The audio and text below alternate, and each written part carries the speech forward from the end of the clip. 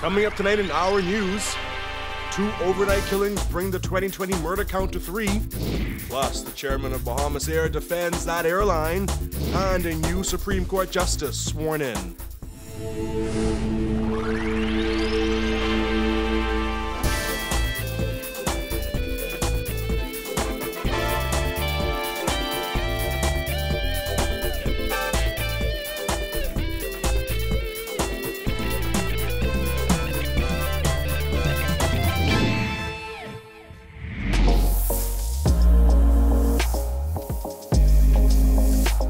Our news is brought to you by Alive.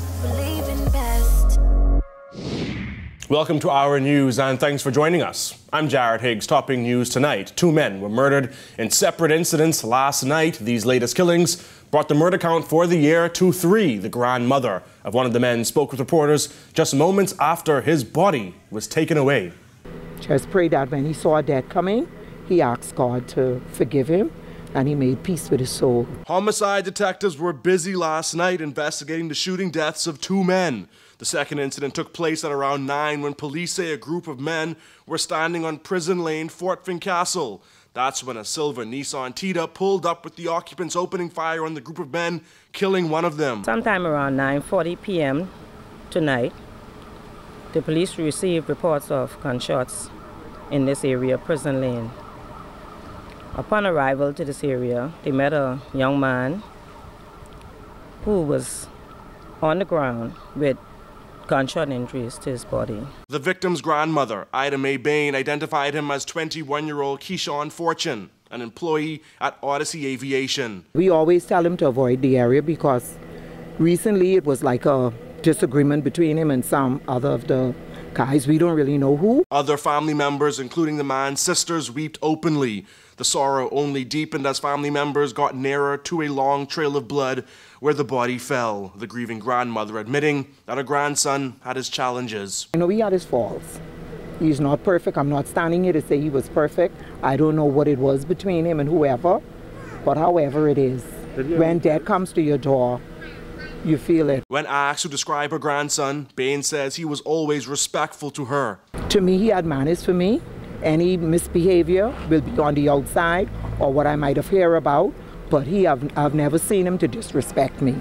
I only could speak from my point of view. I don't be with him, and he is a young man. He have friends. Who is his friends? I really don't know. It was the second killing reported last night.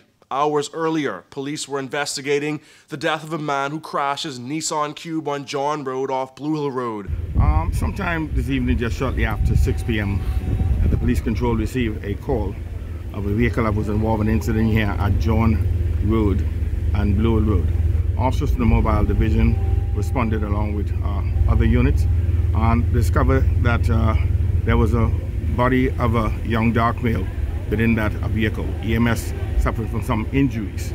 According to reports, the man had just dropped a woman off at a residence on Hospital Lane when he was approached by a gunman who shot him before running away. The injured man, who grieving family members identified as Lyndon Humes, was able to drive a short distance away before crashing into a tree. EMS personnel pronounced him dead on scene. The Sunday night deaths of Fortune and Humes bring the 2020 murder count to 3. Police Superintendent Joy Bosfield expressing concern over the deadly start to the year. It is a concern. It's something that we never want to happen, but we'd like to say to young persons or young men that if they could resolve some of these instances instead of violence.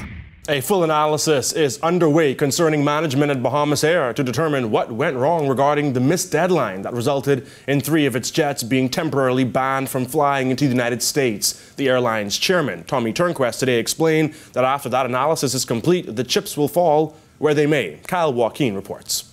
In our interview, the airline's chairman was quite frank in saying exactly what went wrong, how it went wrong, and exactly how long it will take to fix it. Everybody knew the deadline was coming up. So that's not an acceptable response.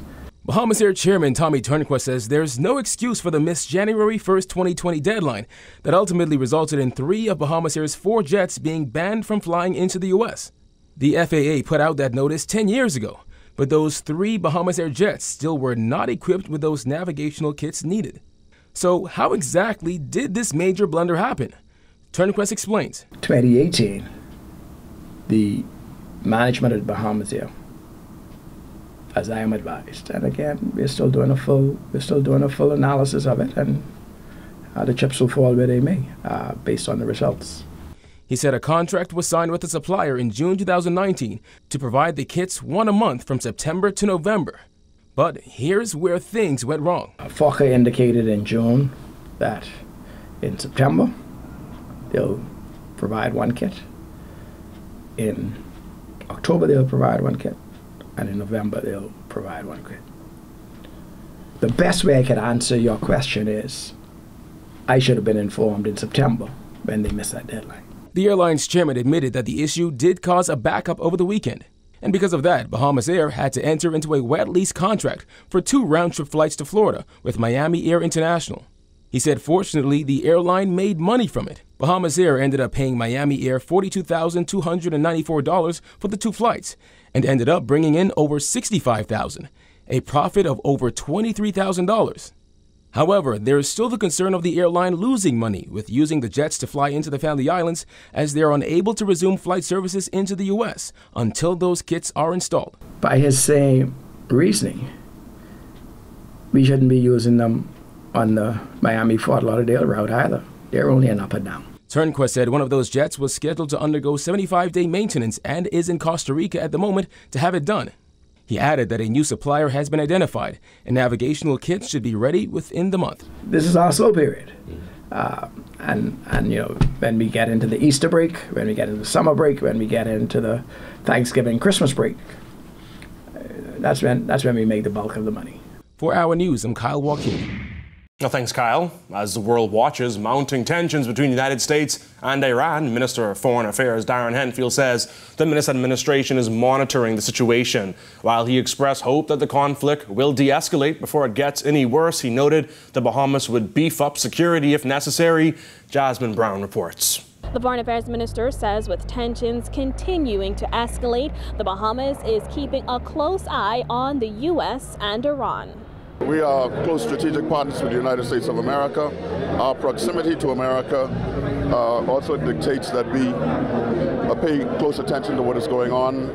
We've seen markets, the oil markets, we've seen the stock markets, and we're hoping that this thing de-escalates before it moves any further. Last week, U.S. President Donald Trump ordered an airstrike that killed Iran's top general and other officials near the Baghdad airport. The deaths came after rioters sought to storm the U.S. Embassy compound in Baghdad, and an American contractor was killed at an Iraqi military base.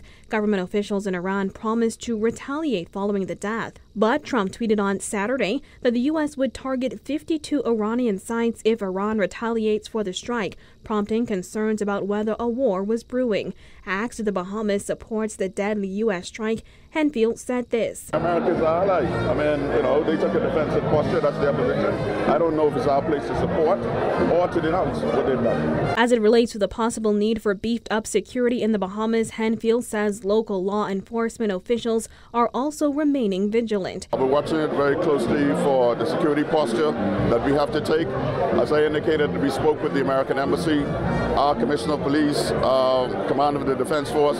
They're talking to them about any need to beef up security in the interim until this thing cools down. When asked if the average Bahamian should be concerned, Henfield said there should always be concern when conflict is brewing. The minister also insisted Bahamians should remain alert. Still, Henfield said he's hoping for a more amicable resolution. We're hoping that both countries can remain calm and perhaps a third party of good faith can step in and mediate to cool things a bit. Reporting for Our News, I'm Jasmine Brown. Attorney Lauren Klein became the newest Supreme Court Justice after he was sworn in during a brief ceremony at Government House this morning. Klein was surrounded by family, friends, and senior members of the judiciary as he took the oath of allegiance and judicial oath just after 11 a.m. Klein told reporters his appointment was humbling. I am very deeply honored and humbled to have been appointed as Justice of the Supreme Court. And I look forward to working with the new Chief Justice as we try to improve the justice system and the delivery of justice in the country. Klein, who previously served in the Royal Bahamas Defense Force, holds degrees in journalism and mass communications and law. He was called to the bar in 2001 and has worked in the Office of the Attorney General since 2002. In his new role, Klein says he plans on working closely with the Chief Justice in an effort to make the legal system more efficient. The Chief Justice has recently announced a new raft of initiatives to help with that process.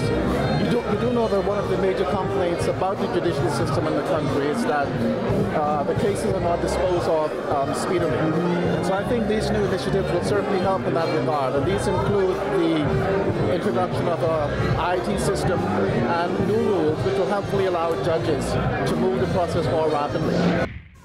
Still to come, why the Bahamas is considered a soft target amid the U.S.-Iran crisis. Plus, ORG calls for government to make campaign finance reform a priority. Stay tuned.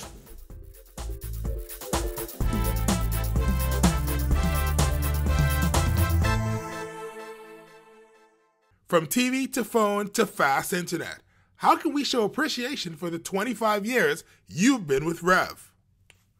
To celebrate our 25th birthday, Rev is rewarding 250 lucky customers with $250,000 cash back. Simply switch to Trio, upgrade to Trio, or pay your bill in full and have your chance to win cash this Christmas. Just call 601-8992 or email us at trio@cablebahamas.com. Rev, you and us together.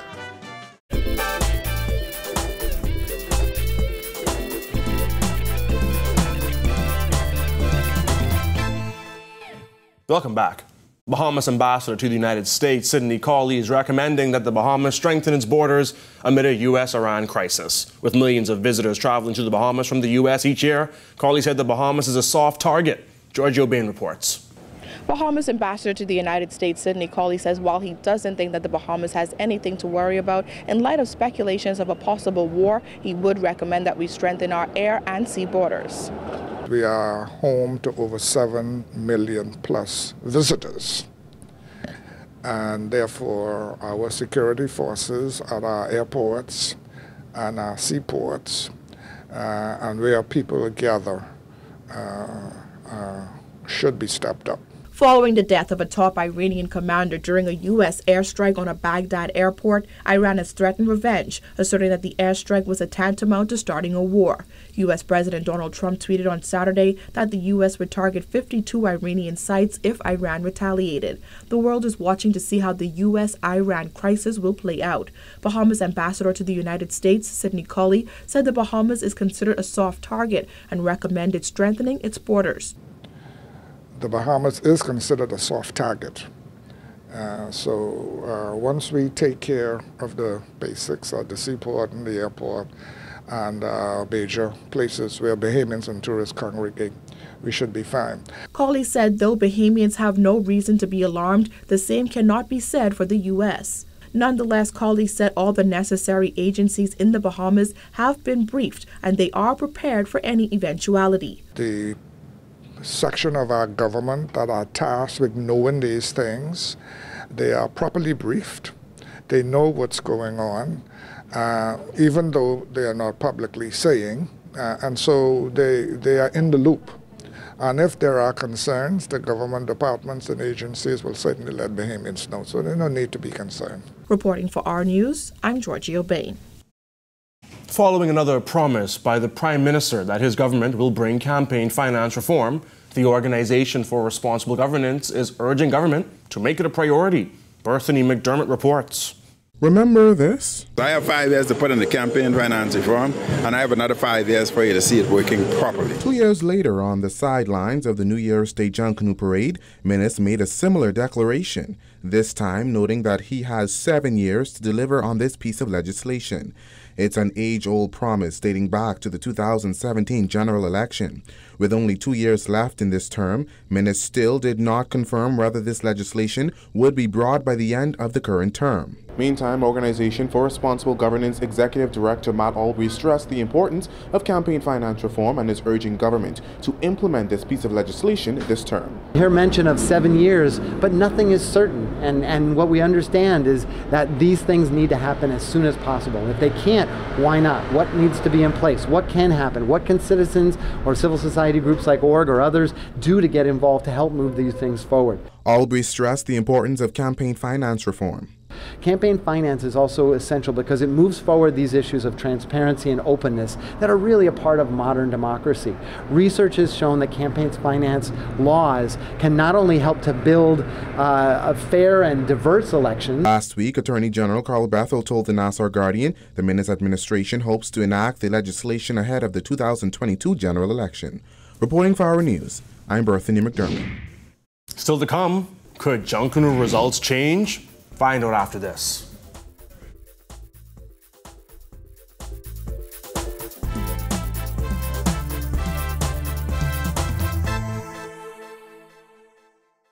From TV to phone to fast internet, how can we show appreciation for the 25 years you've been with Rev?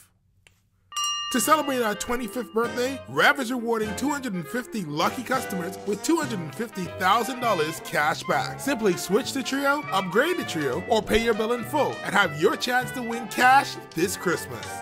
Just call 601-8992 or email us at trio@cablebahamas.com. Rev, you and us together.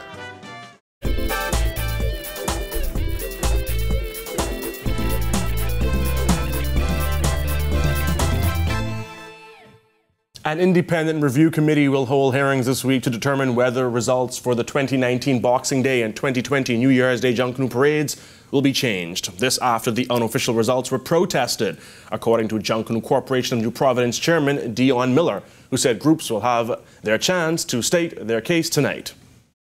Most definitely, as is every year. People protest any amount of things, from could be points, penalties, and all affects your standing. So during this process, anything could happen. Yeah, so I can confirm that there are protests for both parades. I can't go into what exactly groups protest, but I can confirm that groups have protest both Boxing Day and the New Year's Day parade results. The Valley Boys emerged victorious on Boxing Day, while the Shell, Saxon Superstars won the New Year's Day parade. The committee's hearings will take place tonight for the Boxing Day parade and tomorrow for the New Year's Day parade. They can protest anything they feel like protesting. Starting tonight, they will sit before the IRC committee. It's a 7-man independent review committee. They will read off their grievances, after which the IRC will go through them, they will deliberate and make a final determination. And we anticipate that by January 15th, all grievances, all protests will be resolved and the parades will be made official.